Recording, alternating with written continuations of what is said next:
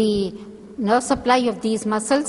Out of the superficial muscles, the pronator teres, flexor carpi radialis, palmaris longus, flexor digitorum superficialis, all these are supplied by the median nerve.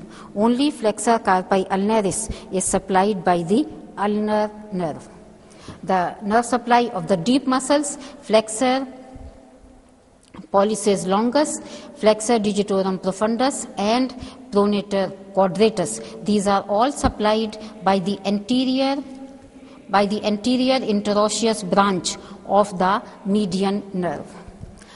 In addition to these muscles, there are the nerves on the lateral side.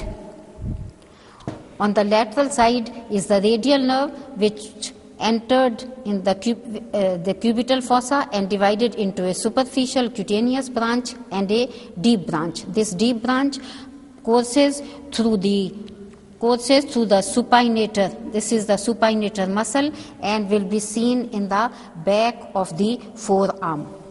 Coming to the ulnar nerve was lying behind the medial epicondyle of humerus, where it can be palpated. It passes between the two heads of flexor carpi ulnaris and lies on the medial side of the forearm and enters the palm. In the palm, it lies superficial to the flexor retinaculum and divides into a superficial branch and a deep branch. This ulnar nerve is accompanied on the lateral side by the ulnar artery, which is the terminal branch of the brachial artery. An important branch given by the ulnar artery is the common interosseous, which supplies all these muscles. Another artery which is seen in this particular region is the radial artery. Radial artery is again a terminal branch of the brachial artery, and it runs on the lateral side of the forearm.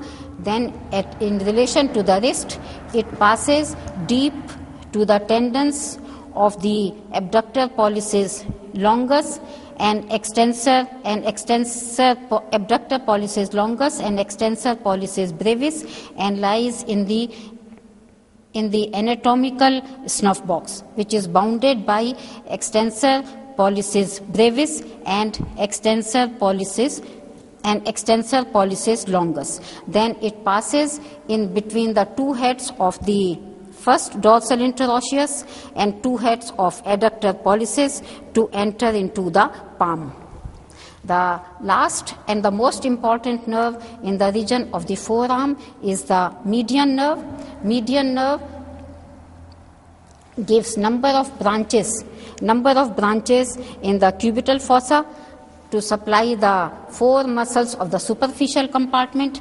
Then it gives the anterior interosseous, which supply the three deeper muscles, and finally this particular nerve enters the region of the forearm deep to the flexor retinaculum, and when it gets pressed, as it lies deep to the flexor retinaculum, there is a syndrome which is very common and is known as the carpal tunnel syndrome. These are the muscles, nerves and arteries of the front of forearm.